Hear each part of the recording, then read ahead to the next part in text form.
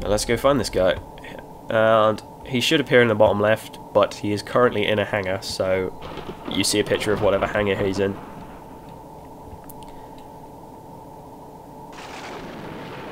Whoa.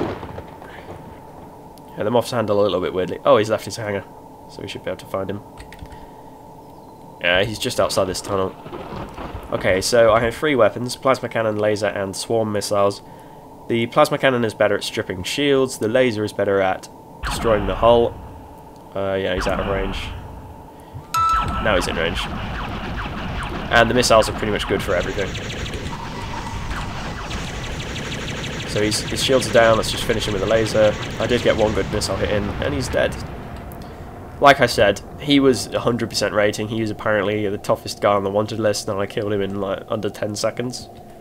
Message received. But you do die pretty quickly. The only hard thing is staying out of the their line of fire, basically. So yeah, blah blah blah. The police have awarded you $2,000. The police basically are pretty weak in this game. They rely on bounty hunters for everything. Even if you piss them off, the police don't. They wait about like 10 days or something before they start sending people after you, and then they only send them 1 at a time. People will occasionally try and take you down though for the bounty. So anyway, once more strange activity in downtown. The police have cordoned off an area near ore processing. Suspected cover-up in progress, citizen. You have been warned. So we can target the subject of this email, which is actually just over here. And it will lead us to whatever that was talking about. Now you may notice it's getting dark, and in the top left I have a recharge bar that's almost empty. That's how quickly... phone. Sorry about that. If you notice like a little jump cut, that will be me just dealing with some disturbance. I am doing this all live, so that can happen. So we'll just investigate whatever was going on that the police are apparently covering up. And there's this mysterious blue light. Let's get up there. And it's covered in lens flare, apparently. So, controls inoperative. Cause, unidentified craft. Which is a big blue swordfish thingy. And it's come to have a look at me. Do you like what you see, Mr. Fish? No. I don't think he does. I'm just gonna... Yep, there he goes, flying backwards. See you later.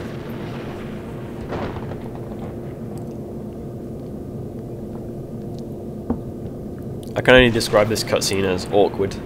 It's not really very clear what's going on. Yeah, and then he explodes for no particular reason.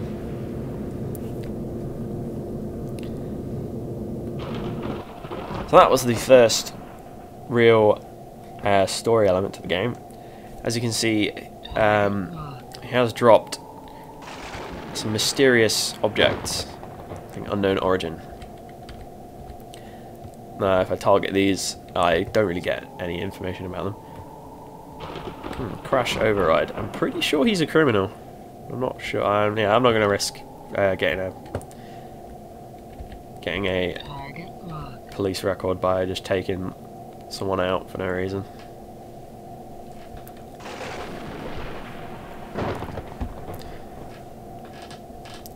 Yeah, I will... Hold on a sec. Let me show you something. This is a recharging station. What does it look like? Okay, now think about what it looks like. Message received. And all the ships gather onto these to recharge at night. Because you are solar powered. That kind of makes sense why they're called moths, doesn't it? Anyway, I've got a new message from Clamp G. Please kill Lazarus people and we will give you money. So, yeah. That's just Clamp G giving a counter offer to Lazarus. But I don't really want to get involved in all that right now. What I want to do is buy a cargo pod. So I'll look at local services. And Trade Central will probably sell them. Just assuming. Let's get up here. Oh yeah, you can see there's all these hangars called vacant. You can buy your own hangar. You can just use it as like a garage if you want to store your moths. Or you can actually use it as a shop. You can buy buy stuff, put it in your hangar, and people come and sell it, buy it from you. Hopefully you make a profit. You can also turn it into sort of business, like you can produce things. Like you can buy factory equipment and use that to create goods from, you know, raw materials.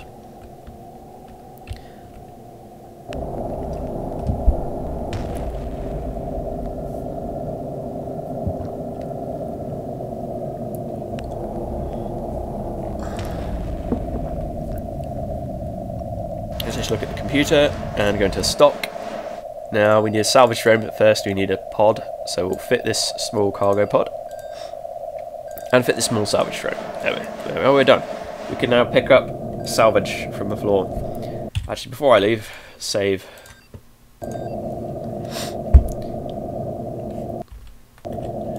And we need to wait for the airlock to clear before we can launch, which might take a while.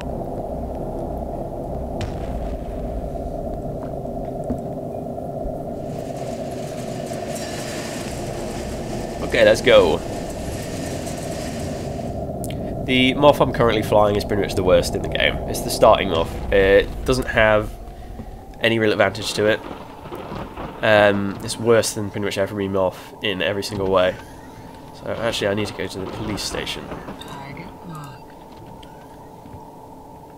Yeah, you don't really get trade-offs until like the second tier of Moths. Like, there's the Hawk Moth, which is that big blocky blue one that you see pretty much everyone flying. And there's the Tiger, which is the sort of long stripy one.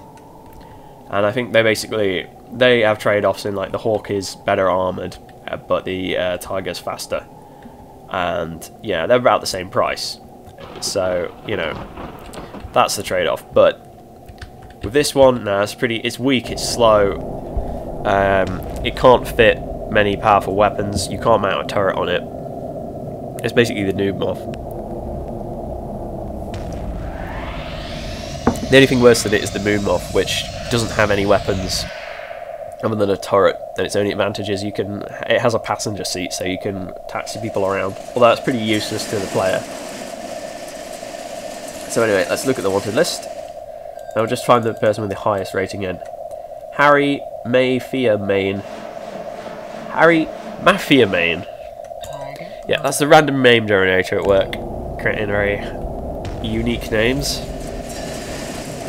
to put it nicely.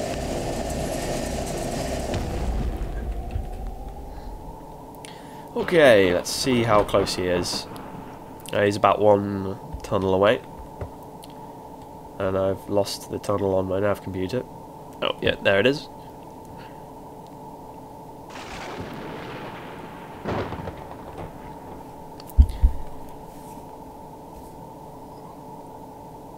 Restricted area. That doesn't sound ominous at all.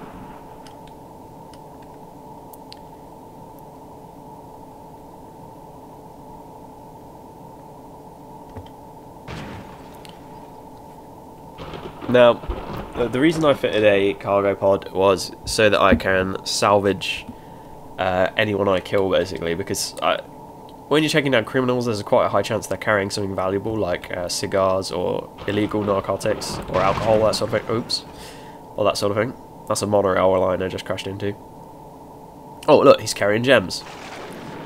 And when you kill someone carrying something that valuable, you generally want to pick it up, because otherwise all the little bottom-feeding scavengers will come out of nowhere and steal everything.